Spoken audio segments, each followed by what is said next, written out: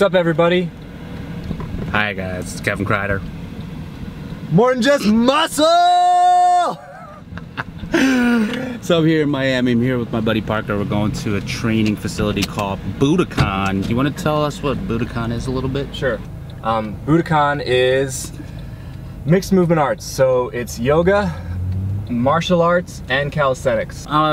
Really reached out to Parker because I'm kind of in a rut, tell you the truth, guys. I have been weight training for a while. I've been getting some great results, but like the law of familiarity, you start to take things for granted once you keep seeing it every day. I've just really been taking everything for granted. I've been eating like crap and I've been feeling like crap, and that's the good point, right? So even though I look all right and I'm still fit, to me it's about feeling good too at the same time, and now it's at that point where looking good is a byproduct of that. I wanted to do a video because I just wanted to share that I'm going to Miami. I'm going to go down there and see my buddy Parker, and I gotta tell you, I know it's a very vain and beauty driven city, and I feel like crap, and I also feel the worst from eating crap. I know I look awesome, but I feel my worst, and that's the dumbest part about all of this, is that it's almost like I don't even care about the way I look anymore. I do, don't get me wrong, but it's like I care about more the way I feel, because I could keep eating like this and looking like just like I do, but the thing is, I really care about the way I feel, and that is more than just muscle. And I don't want to feel like this anymore, because I'm going to show up to my clients, to my coaching clients, and to you, and to be able to bring the best energy and the best foot forward. And I don't want something like food holding me back. Tell us the philosophy of a human hero. Human hero to me is, you're not perfect. I'm not perfect. Kevin's not perfect. No one is perfect. We are all flawed. We are all imperfect. And once you start to understand and embrace that, it really opens you up to the possibilities of having a donut every once in a while, or having a burger if you're a meat eater. I'm currently a pescatarian, and I feel better than ever. My energy levels are higher than ever. And when I say my energy levels, I just mean not just my ability to train physically, but just how I interact with the world around me, how I interact with other people, and it has a springboard effect. So the more conscious I am about what I put in my body, the more conscious I am about what I do with my body, the more conscious I am about where I put my body, the more conscious I am about who I interact with. So it's a big cyclical moving circle, right? I like that circle idea. But really, that's, in the beginning, I'm not gonna lie, I just ate and trained purely for aesthetics. And I still train for aesthetics, but eating definitely was a big thing for me. I would eat very poorly in the past. I used to scold at Parker because he would have a cookie. And I should tell you guys, Kevin was my first trainer. He was my first teacher. I've been a movement teacher for over a decade now, and this guy started me on it. This guy inspired me. I basically came to Philadelphia,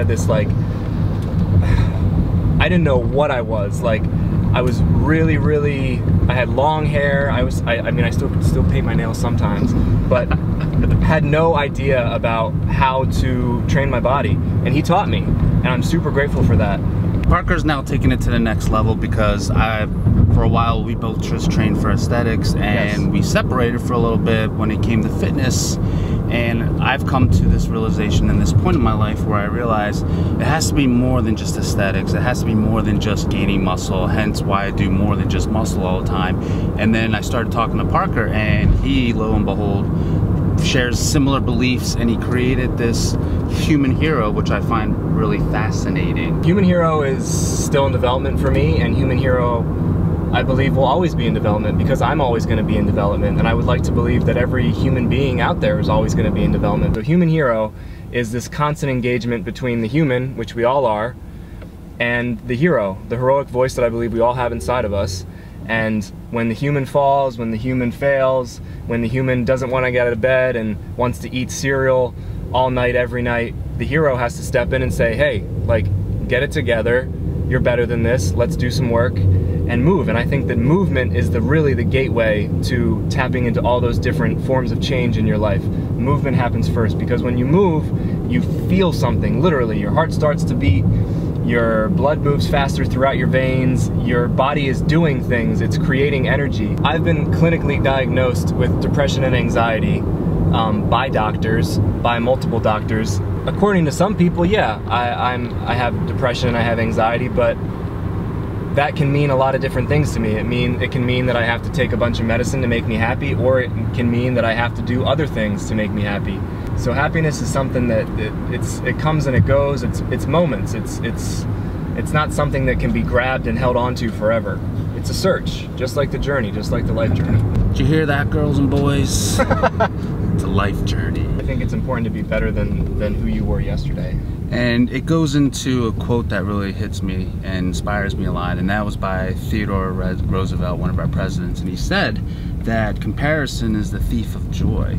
Parker might not know this, but when we were training together and you know, he got all these girls coming in all the time, and all of a sudden he's hot shit, he's up there, we're both modeling up in New York. It was very easy for me to compare myself to him and his success.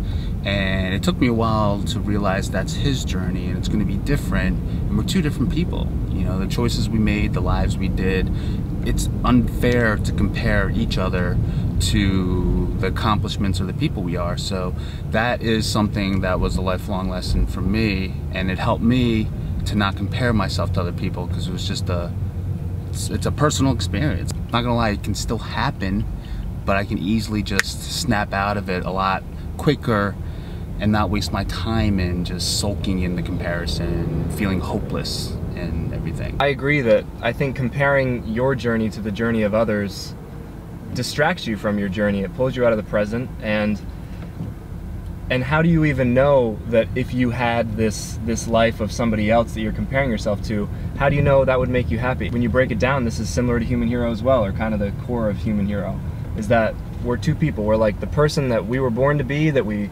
know that we are inside, that sometimes we forget, that we often forget, and then there's the person that the world wants us to be, and that we put on this mask and interact with the world in a very specific way because we want the world to like us. And that's the human. That the human wants to be loved, wants to be acknowledged, wants to fit in, wants to own a Ferrari and drive around in Miami and live this luxurious lifestyle because other people do, not even because I'm just gonna speak for myself, not even because I really do. And speaking for myself, that's not what I want. My goal really is to bring Human Hero to light. You know, the outside sources of making us feel better, like medication or other outside substances or anything like that to make yourself feel better about yourself, really doesn't come from other stuff, because it can actually make you end up feeling worse. Or at least that's what I've experienced. And well, movement is something that you can control. Like, there's mornings where I wake up and I don't want to get out of bed, I feel like shit, and I really have no reason to feel like shit. And that's when I do not accept, but acknowledge the fact that maybe there is a chemical imbalance in my brain. So on those moments, or during those moments when I'm like, ugh, like, really it feels like hopelessness. And the quickest way to get out of that headspace is to move. And you have control over that. Get up and do some push-ups. Get up and go for a run. Go take a class. And that really, movement is the key to action, for sure. Anyway, see you in a little bit. We're going to Budokan, and it's not the restaurant. About to kick Kevin's ass.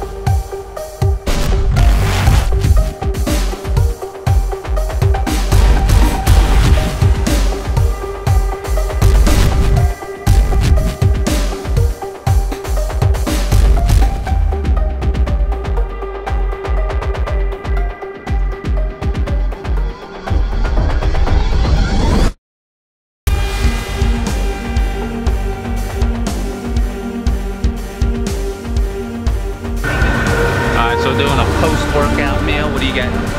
I'm getting quinoa, arugula, almond, cherry tomatoes, avocado, red peppers, and lifting dressing, whatever that is, from these two very beautiful ladies. I want to get. Oh wait, they're burritos, right? All right, I'm gonna get a burrito. Hope that helped. Subscribe to my YouTube channel, and I'll see you guys soon.